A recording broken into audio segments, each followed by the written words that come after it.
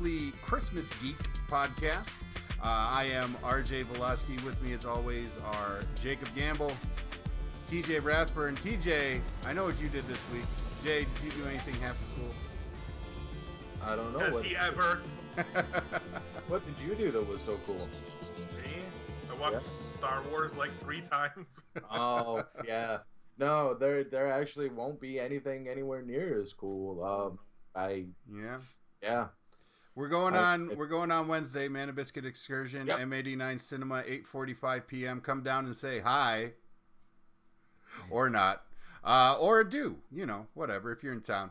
But we're going to be there. We're going to watch it. It'll be Jay's first time. It'll be you my realize first time. that by the time this airs, it will be past that date when we have seen No, I'll put it up early. Why not? It's the holiday season. People giving Christmas presents early. It'll probably go up Wednesday. I'm going to put up no particular order and Man and Biscuit the same day this week on Christmas Eve. So, okay. Because it's the Christmas stuff. Well, that would be Thursday. Oh, Christmas Eve. Okay. All right. So by the time you see this, if you watch this right away, you will have probably like an hour and a half. Yeah. Get yourself in your car and drive to the M89 cinemas. And play us on your radio. That's right. Okay. But yeah, Christmas is happening this week, but we'll talk about Star Wars. Star Wars. Yes. So TJ, you saw it 3 times. I did. Did you enjoy it? I did, very much so. Every time. As much the third time as the first time? Yeah, my goal, because I saw it with people, and I've seen it now solo. Han Solo. Oh! No, God. Crickets. God, Crickets. I hate myself. Like, I love puns. Crickets, man. Crickets. But I did go and see it by myself specifically so that I could spend some time looking at it a little more analytically and less, in the big and exciting experience and like nudging people and be like, that was awesome. Being able to just sit there and take it in and look at it from a more detached perspective. And it was just as good the third time as it was the first.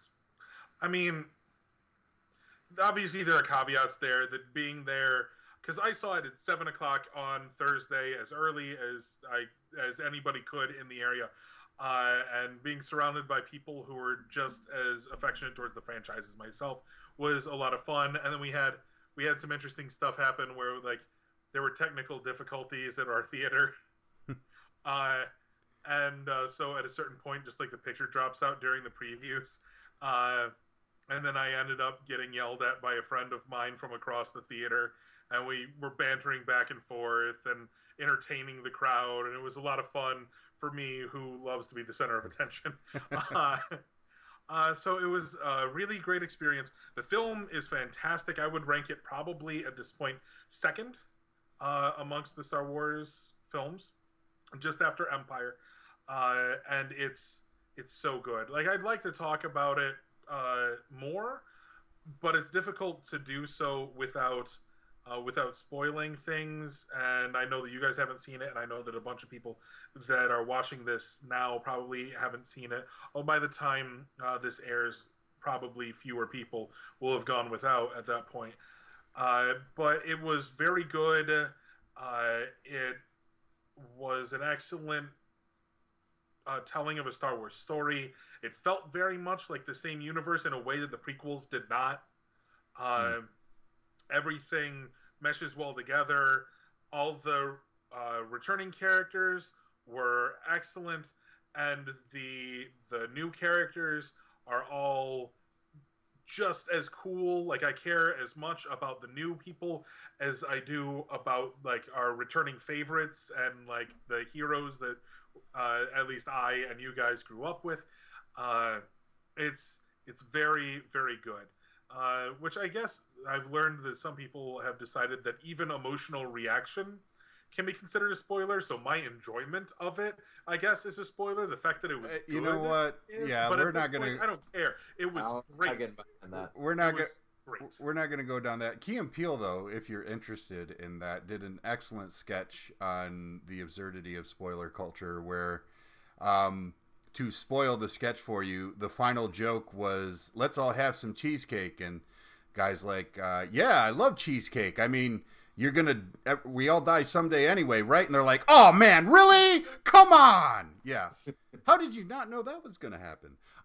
Anyway, yeah. But what I wanted to make mention of is something TJ brought up, that the whole spoilers thing. In regards to the whole spoiler thing, the internet as a whole has been really, really good about like overall. But I did get spoiled by the internet before I saw it the first time. Really? How's that? Because people are jerks, and because I am subscribed to a subreddit that I should not have been. Our 4chan is just as full of jerks as 4chan is. Imagine that. Like they had on Reddit, you can have flair that pops up next to your name. Mm-hmm. So if somebody wanted to make their flair a spoiler from Star Wars and post something and it got upvoted enough so it showed up on like the front page, then everybody who saw that spoiler. So nice. I saw a spoiler that spoiled some of the big moments, like most of the big moments for me, which it was interesting because there was part of me going, "Oh no, is that true?"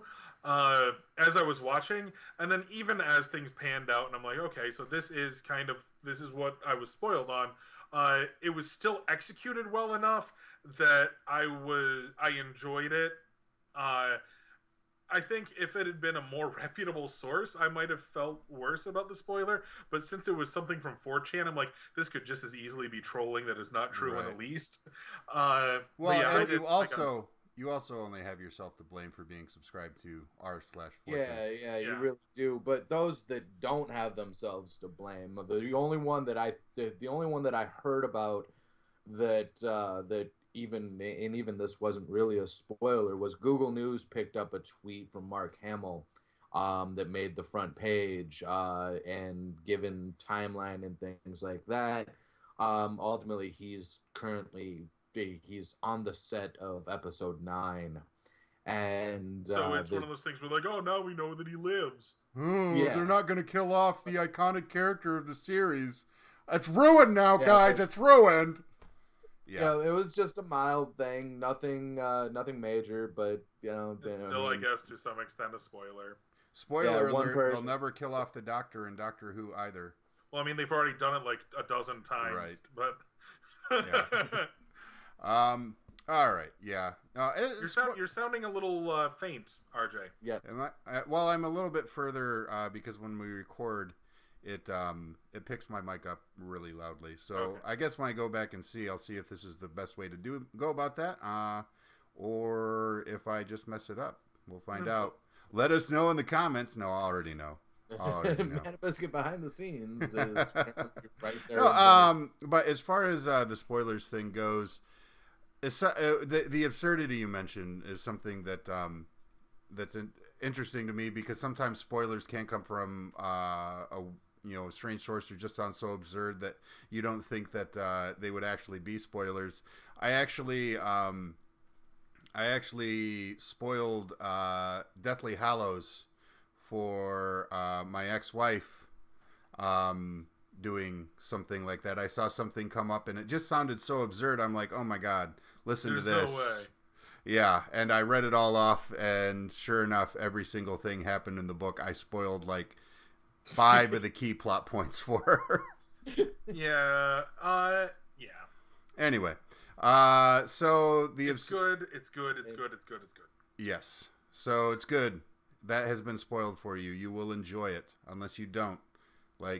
And honestly speaking, even amongst the people that I've heard, because shockingly, I do know people who don't like Star Wars because they're monsters. But even the people that don't like Star Wars, that went and saw it anyway because people that they love wanted to see the movie, or because they just wanted to see if maybe giving it another chance would work. Even the people that don't generally like Star Wars came out going, you know what, it's not my cup of tea in terms of a franchise, but it was still a good movie. And that's something that's really telling about a film, is when even the people that don't have that ingrained love for those characters in these situations still come out going, yeah, it was pretty good. Yeah. Like, that is a mark of a good movie. Sure. All right.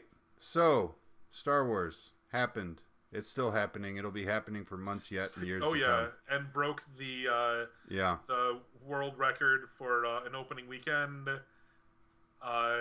even without being open in China yet, which I think will actually lend a hand in the future towards a possibility of getting the highest grossing movie of all time thing, because it's not really about the opening weekend to get that. It's longevity. It's making sure that people are still going in huge numbers week after week after week after week. And so dragging out the opening in at least one other major movie-going country, because China's the second biggest movie-going country in the world. That's going to, I think, make it much easier for them to have that sustained burn to get the biggest of all time. And I'd love to see that. I'd love to see Cameron get unseated by somebody that isn't James Cameron. Is that number 2 based on sheer population, or is that based on percentage? I believe it's in terms of the amount of money. Yeah. That they're the number 2 in terms of spending on going to see movies. Interesting. Because, like, for example, with Jurassic World, their opening was $520-some million opening weekend, of which a little over $100 million was just China. And so, seeing the ratios, I wouldn't be surprised to see $150 million drop out of China for Star Wars when it comes out on the 9th.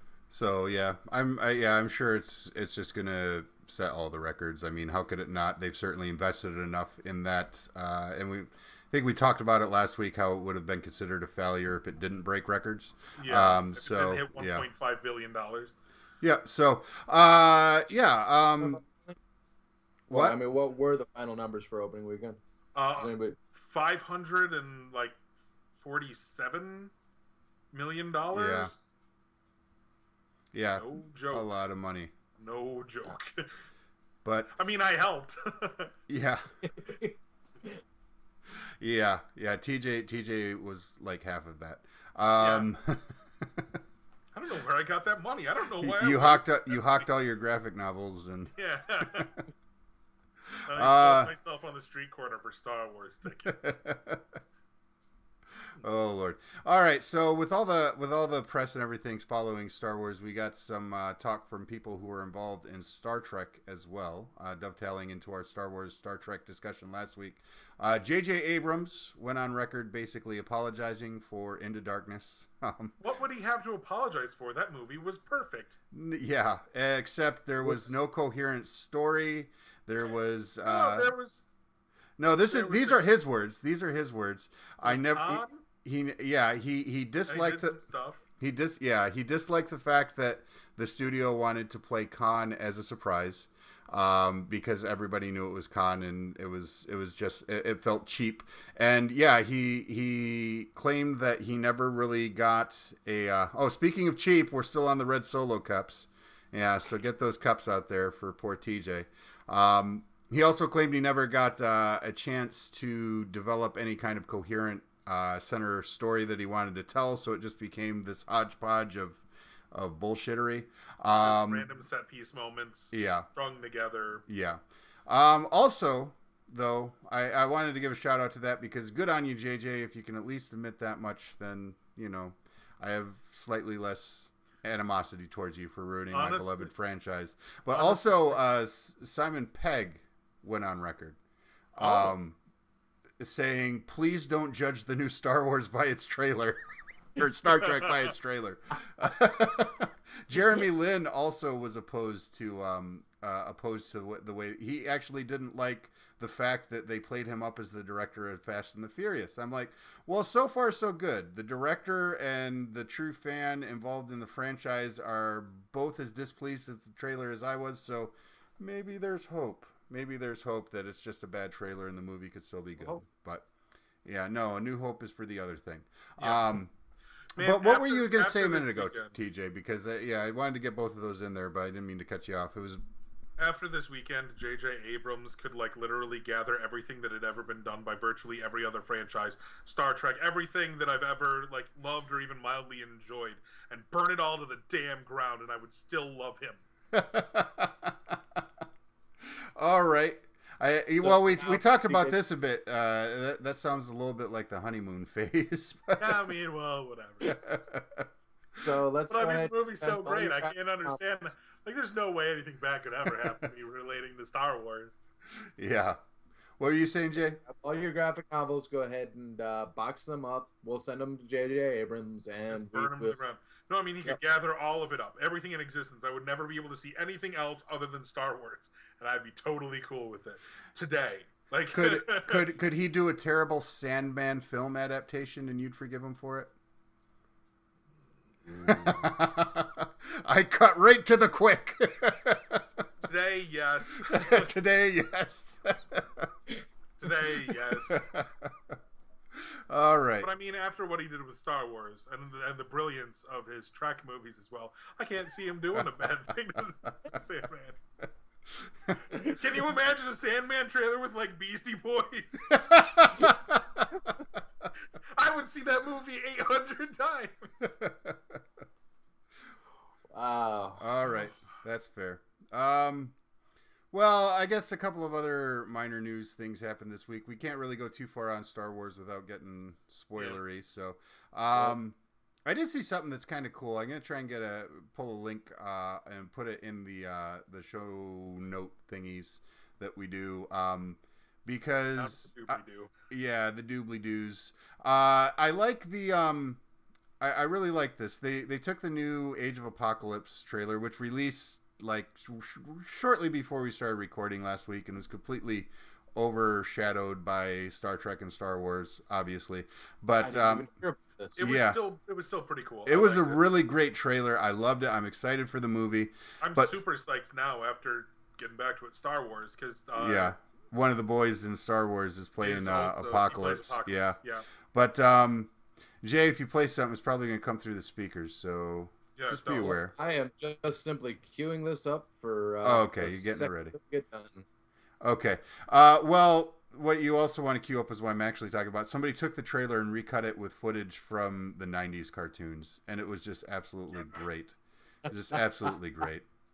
Friggin', I'm blanking on her name, but Sansa Stark as Jean Grey's voice behind the cartoon Phoenix. It was brilliant. I loved it. Her accent is weird. Bad. Yeah. It's so bad. Sansa Stark?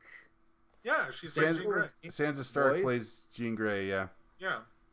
Sophie Turner? Sophie Turner, that's the girl. Yeah, that's her name. Yep, she's playing Jean Grey. We're not talking... She's too young for that.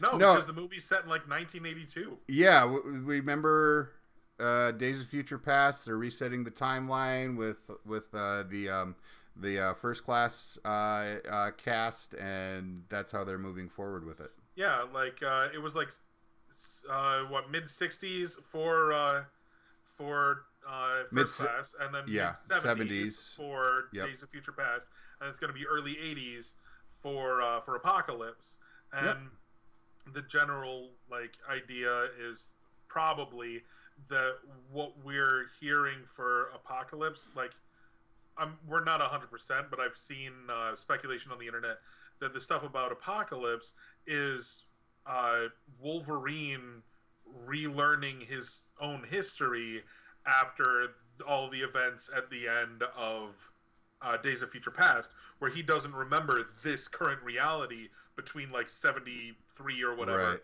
until 2000 something, when he wakes up at the end and he goes to talk to Professor X, and he's like, I'm teaching history, but I kind of need some help here because I don't remember anything for the past however many years. And Professor X is like, oh, my friend, I have so much to tell you.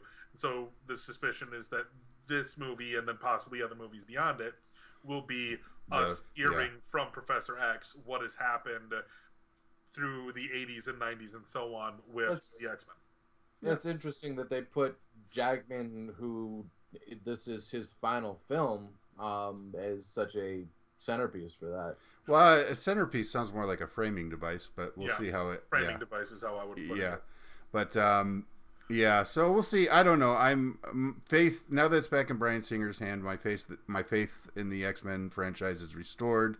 You know, and we've mentioned before. Everybody knows they absolutely obliterated X3, which is what they needed to do, and kept it all in canon as well. So yeah, I'm really excited for the X-Men films, even though they can't be a part of the MCU. They're going in a good direction. So, and yeah. Seeing the trailer cut with the 90s cartoon is amusing. And, you know, the 90s cartoon in general, I just have to say, I was visiting my family, my brother with my nieces and nephews a couple of weeks ago, and we decided to watch the Phoenix Saga. And that holds up. So that it really holds up. I mean, it was an enjoyable... Not just because I was hearing, I'm the Juggernaut, bitch, over top of the entire thing. Yeah. But the 90s cartoon really holds up. It needs more Netflix play. It's on Netflix. There's no reason not to, people. Really? I didn't even know it was on. I didn't know it was on Netflix either. Well, then I'm doing you guys a public service. Yeah, you did. Let's wrap this up. I will say that Pete did way back when the 90s cartoon first aired. Pizza Hut did this personal canned pizza in a movie. The tapes. Yep. I watched black minimalist covers. Yes. Yep. I watched like the red etched in minimalism. Yes. I watched Night of the Sentinels Part 1 and 2 probably 30,000 times on that VHS. Yep. Yeah. Yep. I wore out like 3 of those tapes. Man. Yeah. Out of the way, Gumbo. It was so awesome, and it was the way I begged my grandmother to take us to Pizza Hut. Were there more tapes than just that? No, just Volume 1 and Volume 2. It was just Night of the Sentinels. Yep. Good that I had them both. Okay. Yeah, good. Your collection was complete. Yeah, like even retrospective, I'm like, I can't have had an incomplete. I didn't have it all.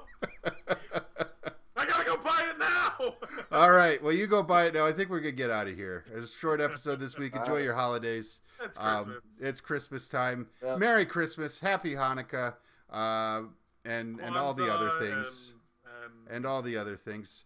You know, it's a great time of year to be alive because of all the cheer. So just focus on that in your quiet, introspective moments that we're not privy to. That's right, but you'll be privy to us because we're going to be in your head there now. All right, we're going to get out of here. For Jacob Gamble, for TJ Rathburn, we are the creepy bastards that will see you next week. Bye-bye. Bye-bye.